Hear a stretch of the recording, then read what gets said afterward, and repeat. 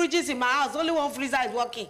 So these are the adjustments we're talking about that people are having to make. And I barely drive basically to the office. So most times the full tank will take me a week and a half, a few days. So every 2 weeks, you want me to be paying 50, something upwards of 70,000. In fact, when your fuel tank is now on half, you begin to panic. Because that's where your budget takes you to. Yes. If your fuel tank comes lower than half to a quarter, or even kissing the E, you know that you're looking at 100,000. Yes. These days, once it gets to half, I'm trying to buy because I can't predict what will happen in Nigeria. But see, we talked about families having to choose which child goes to school. Yes. If any child at this point in time. We spoke about 101. People right now are doing 001. I told you about the lady who said she eats every other day because of her children. And I simply do not understand. We're in a country where this is a natural resource that comes from. What do you want?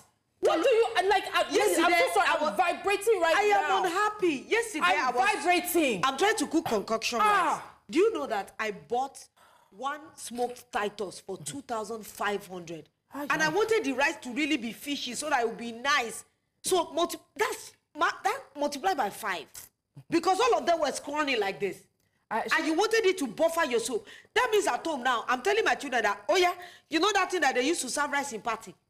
That one that you pack rice inside that used to do 1 scoop. I think it's 2 scoops everybody's going to be eating. Yes. Because you cannot continue like this. How many families can afford more than... One family told me that, a friend of mine told me that in their house, she and her husband will share 1 egg, and their 3 children will share 1 egg, so that they can spread the 6,200 naira crate. Yes, 60. Now, Idris and Yaput, they are selling 1 egg, 300, some 250. And you ask them, what is their gain in there? I don't know. People, their gains are not, they're very tiny. And yet you will hear some of them telling us that, now that the president is on vacation, that by the time he returns, he will have the brainwave on how to move us forward. No, are you kidding me? Saying that, yes. It's so disheartening and painful. See, right now, I'm even annoyed at this bar. And it's even, let me even tell you, I'm the one who approved the bar, but I realized NNPC is 998. My own is I bought 1,050 naira. Yes. So it is 1,050 naira. How many of us have the time to queue at NNPC? We are trying to make the ends meet. Let me tell you, the ends are this far apart right now. And please, the ends, I want you to see me, please. Nigerians, the ends are this far apart.